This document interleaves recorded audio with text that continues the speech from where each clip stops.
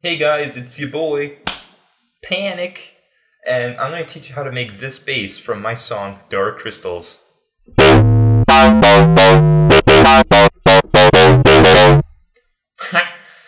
Alright, so this bass was one of the first bass house synths I've ever made, and this song I found pretty successful.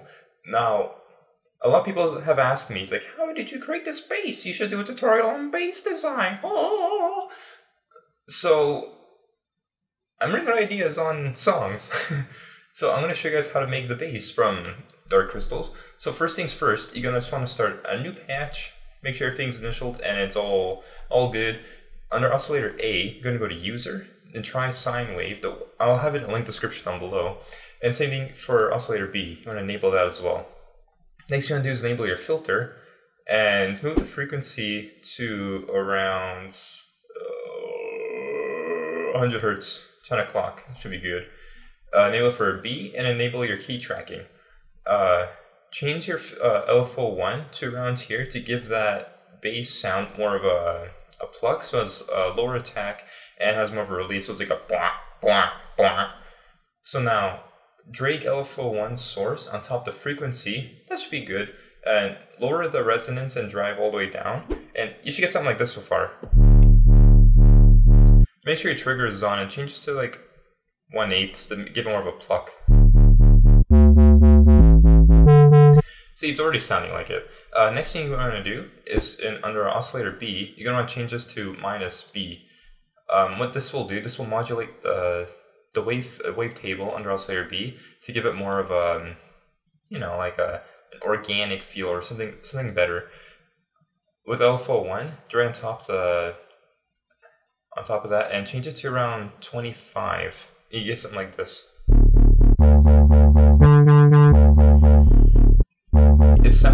It sounds a little too deep, so we're going to increase this by 1 octave. There we go, that sounds a little more in the sweet spot. So next thing I'm going to do under oscillator A is change the modulation to FM from B. I'm going to, the sweet spot's between 70 and 80%, but I'll show you the progress as I move it along. You can hear why.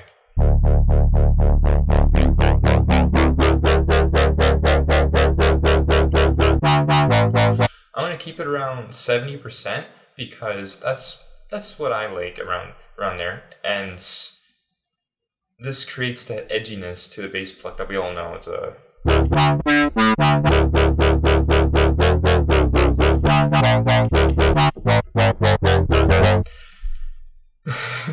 and so that's how quick it is to make a bass house bass with that.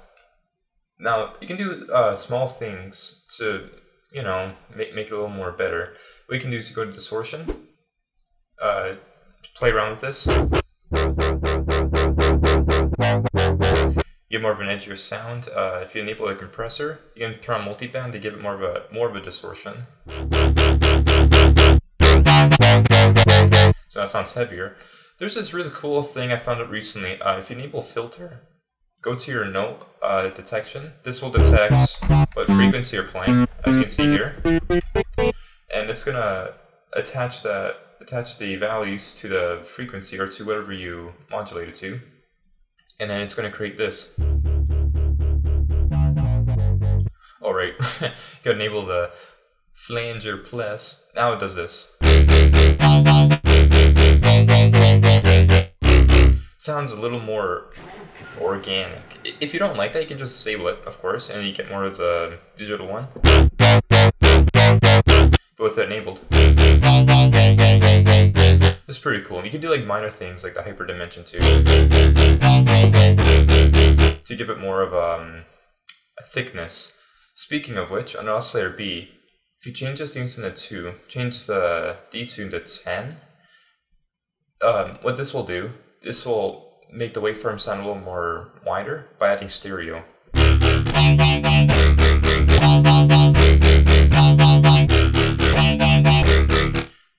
That's always great to have in a bass house track. Next thing, you can just play around with the pitch and just go to town on it, like.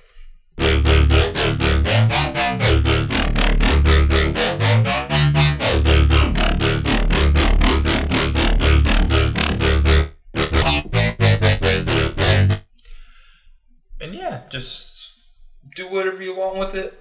This is literally me right now.